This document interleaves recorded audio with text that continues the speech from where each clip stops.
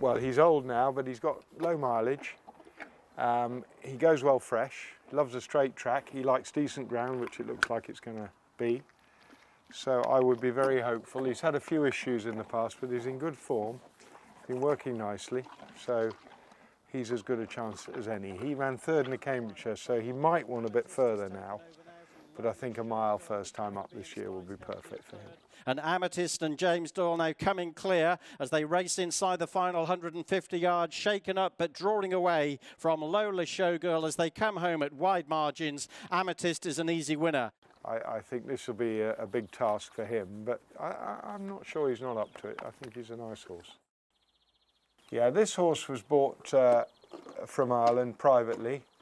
And to be honest, he hasn't been quite as good as we hoped, but he ran a very promising first race last year. We think he wants decent ground, a straight track, and probably a mile, although he looks like he wants a mile and a quarter, but a mile and a positive ride. So that's what he'll get on Saturday, hopefully. He's one of those that probably needs to do more to win a Lincoln, but he's a genuine horse, and he's a good, strong galloping horse. And he'll be up the front battling away. Of our three, he'd probably be the outsider of the three, and I think Sheikh Ahmed has another in the race trained by Simon Crisford that I think is well fancied. Well, he's got a lot to find, you'd think. I mean, he's run 3 races, Chepstow and Chester, and then he ran a really good race at Redcar. I was really pleased with him. He stayed on really well.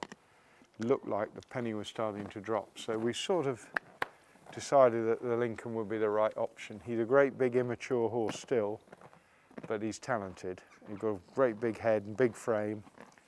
My fear would be that he may well in time be better on softer ground, but that's not going to stop us running, so all being well, he'll run a good race.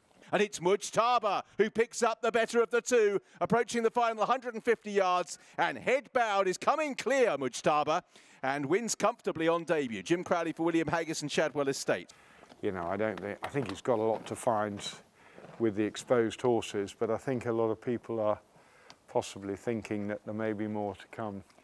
They always talk about, we had a horse a few years ago called Adabe who ran in there and went on and won the Champion Stakes. I think this horse has got a long way to go, but I think those unexposed younger horses often run well in a race like this, but whether he's got enough experience, I don't know. He hasn't done what Adabe had done by the time he ran in the Lincoln, but I think he's got a very good pedigree. He's by a great sire, Jubawi, and his mother was a champion in South Africa. And I think he's got a chance to develop into a good horse. The other two are relatively exposed. They've had a go in these races. This horse is unexposed, but might not be sharp enough mentally or physically for a test like that, but we're going to find out on Saturday.